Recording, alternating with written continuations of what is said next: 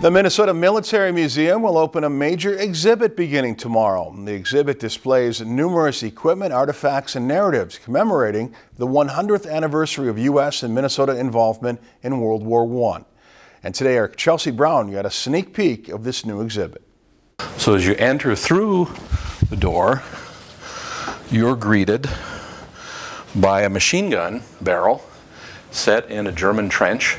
Eye to eye with the barrel of a machine gun is how guests are introduced to the new exhibit in the Minnesota Military Museum called In the Fight, Minnesota in the First World War.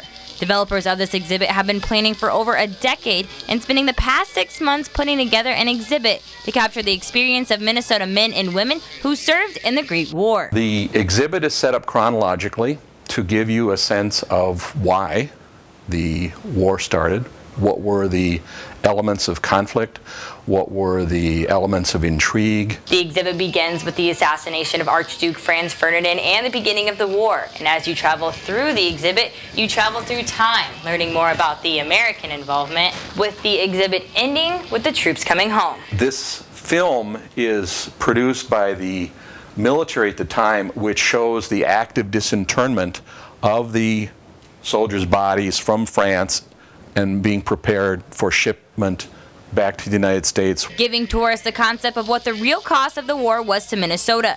Featuring 14 static and 6 media displays, the museum believes this is one of the best exhibits they have featured yet. I think there's a lot of eye stimulation here. There is multiple static exhibits that were carefully created with colorful displays of uniforms and weapons, very outlandish type instruments that are in the cases that will catch eye attention. There are artifacts that have survived the war. And they hope to attract visitors across the state to come and learn about the stories of those who served both at home and abroad during this period of history. In Camp Ripley, Chelsea Brown, Lakeland News. And that exhibit will officially open tomorrow. The museum will provide a special opening ceremony at 10:30 a.m. where guests can receive a tour of the facility, taste test culinary treats from the trenches, and connect with some of the reenactors from the past.